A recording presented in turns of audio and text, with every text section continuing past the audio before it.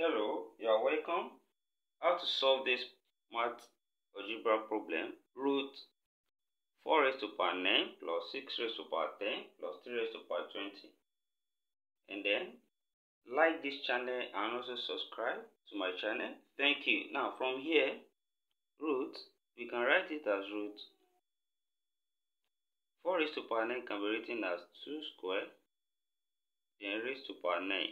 2 squared is same thing as 4. Then plus, we can separate 6 as 3 times 2. Then we raise it to power 10. Then we have plus 3 raised to power 20. We can write it as 3 squared. Then raised to power 10. Because when we use law of indices here, 2 times 10 will still give us 20. And then the next step, we can also interchange the power from the law of indices. When we have power a raised to power n, then raised to power n, of course this is a raised to power mn, in which we can also write as a raised to power n, then raised to power m. So we can switch the power here, and this will become root 2 raised to power 9, then raised to power 2, plus, also we have here this power open this bracket, and this will be 3 raised to power 10 times 2 raised to power 10, then plus, here also we switch this power, and this 3 raised to power 10, then raised to power 2.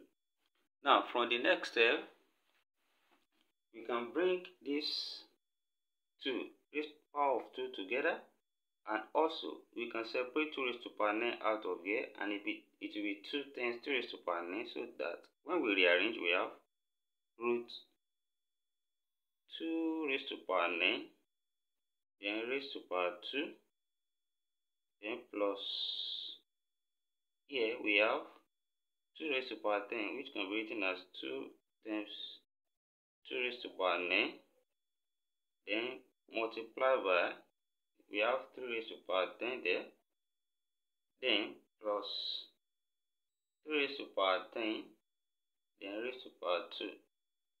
Don't forget to like and also subscribe to this channel. Thank you.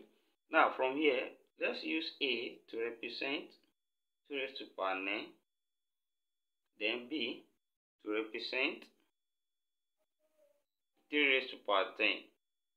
And then when we rewrite this will be the same thing as root. A is 2 raised to power 9, that will be a squared now, plus 2ab plus 2ab, then plus, this is just b squared now. Then when we look at this, we can also write this again and say this is root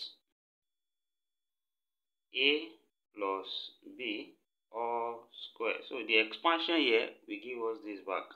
Then square cancel square root, and we can say that is simply a plus b, and the value of a is 2 raised to power 9 and b is 3 raised to power 10. So this is just 2 raised to power 9 plus 3 raised to power 10.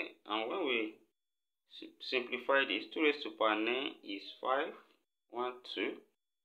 Then 3 raised to power 10, that's plus 5, 9, 0, 4, 9. And then when we add this together, this gives us 5, 9, 5, 6, 1. And here we have the solution to the problem. Thank you for watching. Don't forget to like and subscribe and also share this video. Thank you for your cooperation. Thank you for always watching. We say thank you. See you in the next class, and bye for now.